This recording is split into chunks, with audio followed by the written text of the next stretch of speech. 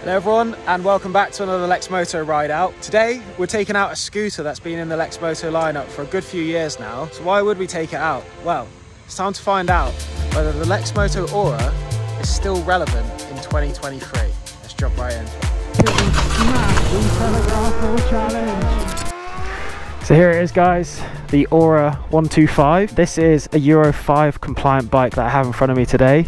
We did actually bring the Aura out a good couple years ago now, so there are some Euro 4 versions out there, but the Euro 5 version is the one that we sell today, and that means that the bike has been updated to comply with the Euro 5 regulations for emissions basically. And yeah, this candy red version that sat right in front of me, it really does pop.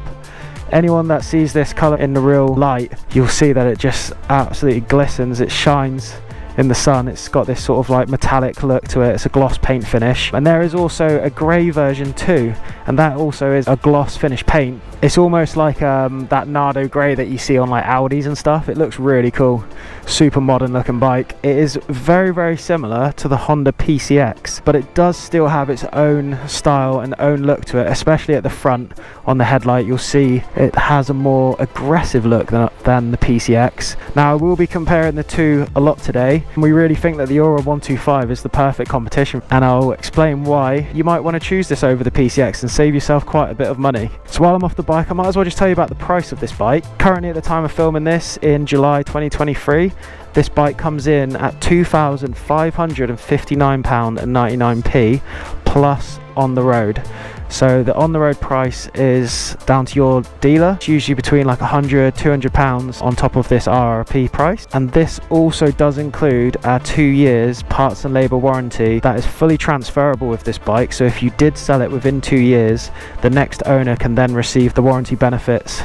It really does help with the resale value of this bike if you did want to sell it, and yeah, it gives you a bit more of that peace of mind basically. So comparing it to the Honda PCX, which comes in at £3,599.99, and that is including on the road pricing, and they also do have a 2 years parts and labour warranty with their scooter.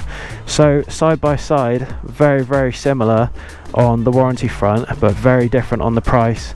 You're talking about £800 difference between these two scooters already, and if you're new to the world of two wheels, £800 really does go a long way once you're talking about getting all your motorcycle gear, doing your CBT, money towards insurance. You can pretty much cover that within that extra £800, and as I'll explain, you'll pretty much be getting a very similar bike. Before we get on, I'll just show you that we do have a keyless ignition on this bike. It is fully keyless, and the key looks like this. All I have to do is basically press the middle button to unlock it, and then I come over to the dial here, twist it to the right, and then the bike's turning on. And from this point I can take it off the center stand, hold down one of the brakes, press the electric start.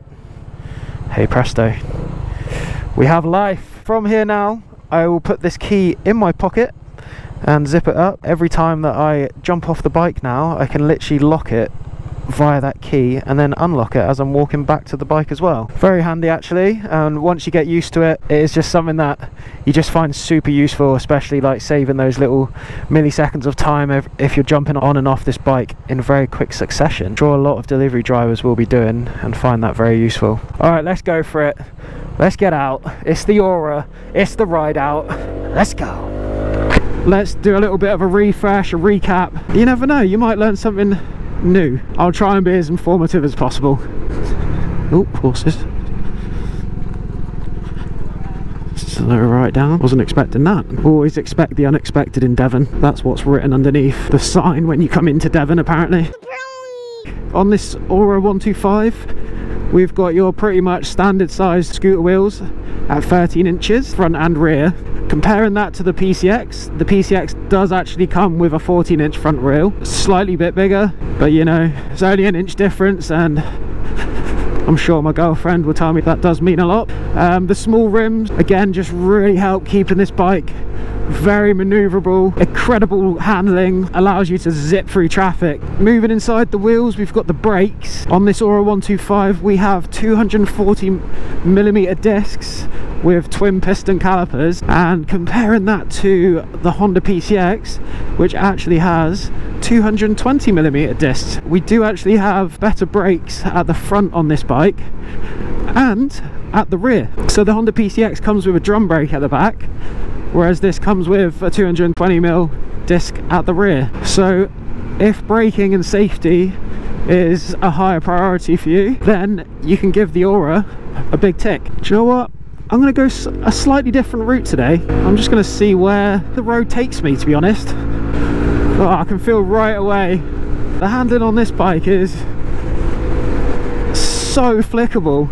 Due to it having quite a sort of medium wheelbase and those smaller little rims, the bike just rolls from side to side so easily, and with a wet weight of 134 kilograms, it is super light as well. Similar weight to the Honda PCX, that comes in at 130 kilograms. So size wise, these bikes are very, very similar. They have an almost similar seat height as well. The Aura coming in at 770mm and the PCX is like 764, I think. The suspension on this bike is just your standard telescopic front forks. Again, pretty much the exact same as what is on the Honda PCX. Do you know what? They just do their job, seem to soak up the normal road like this and go over potholes just fine. And then we've got twin rear shocks at the back. It does make a big difference. If you just have one rear shock at the back, you will feel it once you start going over some pretty deep potholes. I'm sitting really comfortably, 45 miles an hour, slight uphill. We generally advertise this bike as doing a top speed around 60 miles an hour. And I did a bit of digging actually to find out what the Honda PCX one was. On all the owners groups and in a few forums, a lot of people were saying they were really struggling to get over 63 miles an hour. So again, very, very similar on the top speed of this bike.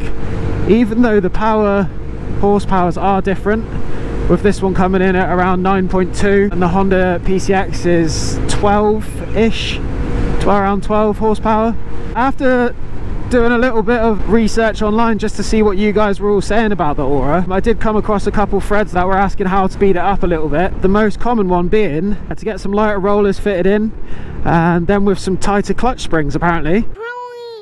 So that will actually help bring the speed up, the acceleration and the top speed of this bike up a little bit more. Moving back from the suspension, we've got our light cluster at the front. This Aura has a really nice looking front end, I would say, with that sort of aggressive look. These LED DRLs running constantly as you're riding. Really nice bright LED headlights. It's got LED brake lights.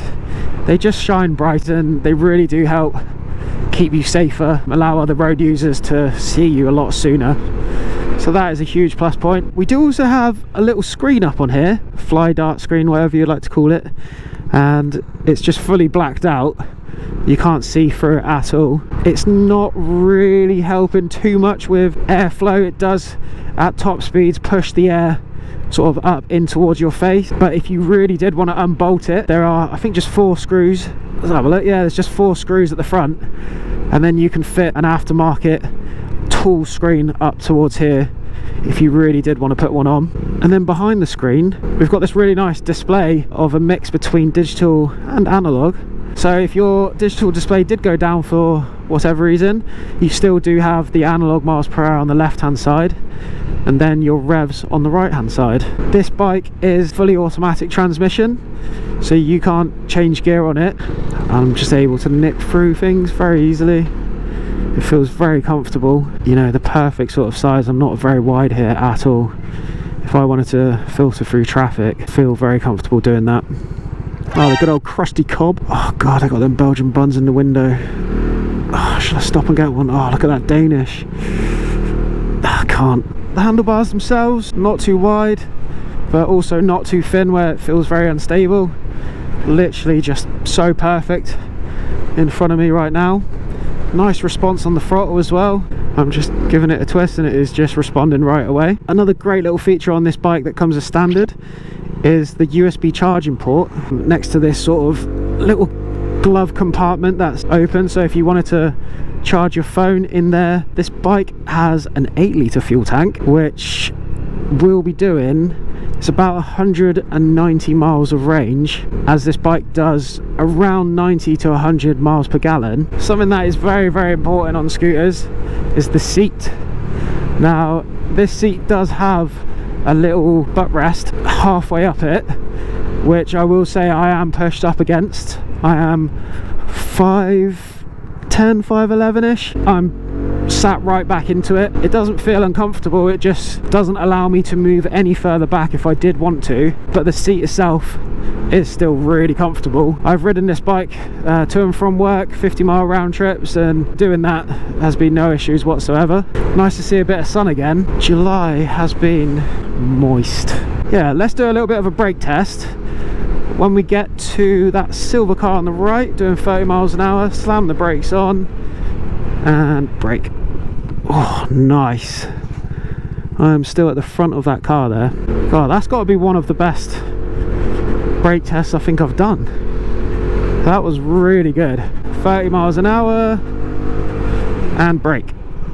Oh, a bit of a skid. A little bit slippery on that road there then. Like I'm saying, the wheels will lock up if I don't release them in time. 30, brake.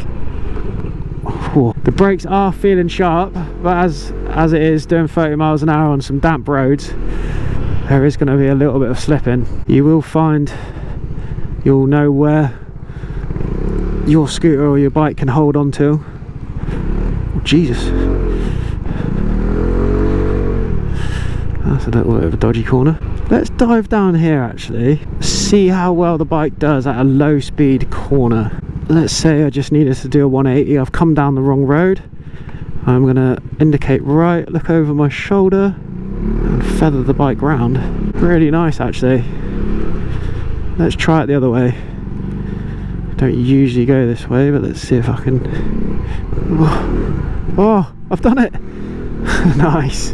Major top tip for anyone who's just got into riding: look over your shoulder and look ahead of you to where you want to be, and the bike should follow. Do not look down, otherwise you will end up putting your foot down and sort of stalling yourself. We know a lot of you guys want to put a top box or a delivery box on this bike, and if you need to put any sort of luggage onto this bike, do actually sell a luggage rack on CMPO. I think it's about 42 quid. I'll leave a link for that in the description below. It is really quick and simple, just to unbolt the pillion handles and basically put that in, and then you can attach your universal luggage boxes straight to the back of that. Underneath the seat there is also some space that you can put some stuff in. It's not enough room for a full face helmet, unfortunately, but it still does give you an option to put stuff if you didn't want to carry a backpack all the time.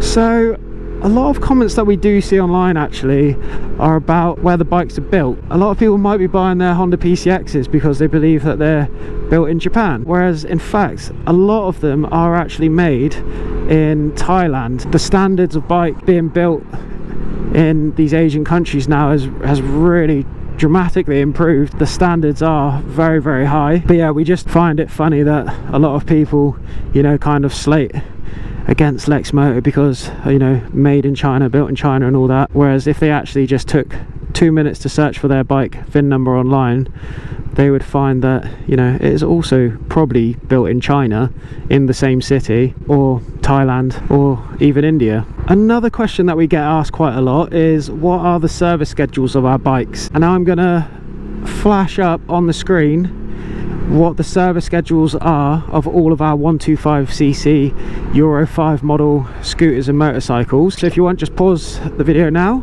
If you were to compare our service schedules to the Honda PCX, you will see that our service schedules are actually very similar to the Honda PCX's. So for example, at 24 months you've got a 15,000 miles or 24 months service interval for our Lexmoto Aura, or for the Honda PCX at 24 months you're looking at 16,000 miles or 24 months, whichever comes first. A lot of people do question the first service interval being at 500 miles or 6 months. That is literally just to change out the factory oil. After 500 miles you want to get some nice new fresh oil in there. And generally, like, the servicing costs of these bikes are pretty low. To keep your warranty, it has to go back to a Lexmoto approved dealership. Generally the prices to sort out these bikes will be a lot cheaper than any sort of Honda costs. I've ended up in a holiday park. I'm in the wrong place. I'll turn around. You're not only saving on costs as the one-off payment for the bike itself by getting this Aura, you're actually saving money throughout pretty much the life of this bike, due to our servicing costs being a lot cheaper, the parts being a lot cheaper to get online, and just maintaining the bike.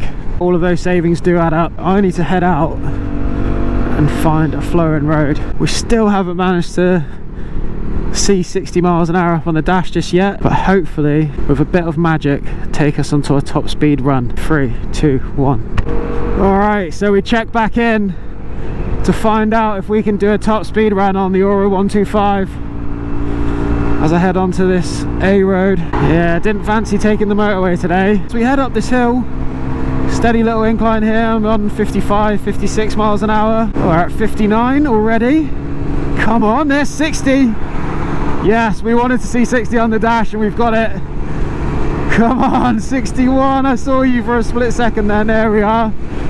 Come on. We might have to do what we did on the Nexus and tuck right behind the bike. There's 62. I'm going to go into tuck position. 61. 62. Come on, 63. I'm into the red on the revs. The PCX can do 63. Come on, Aura, don't let me down. You can do 63. Come on.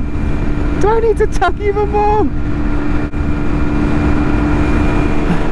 There's 63. I saw it. It was a split second. But it did 63. Alright, I'm going to go back up again. I reckon the top speed of this bike is around like 62, but if you tuck down you can get 63 miles an hour for less than a millisecond. I saw it! That was exhilarating. Is the Aura still relevant in 2023? And I've got to say that the Aura is very much still relevant in 2023, still performing fantastically. As I've gone through all the features, you can see how close it is to a Honda PCX, but coming in at almost £1,000 cheaper. But it really is down to you to decide which is the bike for you. But I hope you enjoyed it. Hope you learned a few extra bits about the Aura today. If you want to stick around for the little bonus feature at the end, I'm about to fuel it up and find out how much it costs to do that. But as always, thank you very much for tuning in, guys. I've had a great time. Any questions, please put them down in the comment section below, and I look forward to seeing you on the next one. Cheers, guys. You. We're into the bonus feature. This is where my voice changes. I'll stop that. That probably sounds horrendous. Right, let's see how much it costs to fill up the Aura. I'm on 2 bars at the moment, so I'm not even near empty, but we shall see how much it costs. Okay, so flick the ignition off to seat and fuel mode, press the fuel button and the flap will open. Then all I need to do is twist the fuel cap off, and then we've got E10 unleaded fuel for this one. As always, you can put E5 in it, as the sticker suggests at the top there. I reckon this is going to cost 11 quid.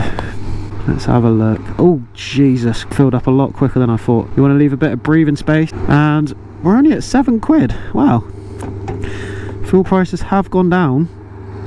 Oh God, again. When am I going to learn?